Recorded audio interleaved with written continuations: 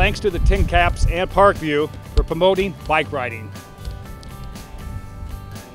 Their leadership is vital to the City of Fort Wayne and our efforts to become a more bike-friendly community.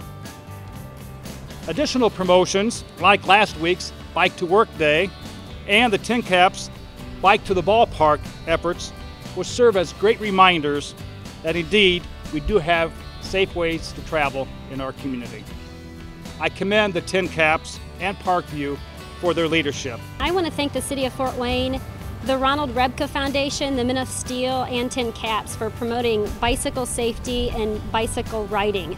At Parkview, we're committed to improving the health of the community, and it seems like everybody else is as well.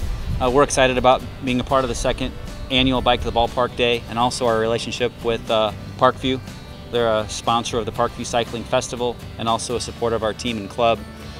This year we'll have members of our team here to man the bike areas where the bikes will be stored, both men and women from our race team. So that's new this year. Last year we didn't have any ladies. This year we're going to have probably 5 or 6 from our women's team. So I encourage everybody to ride your bikes down and meet members of our team.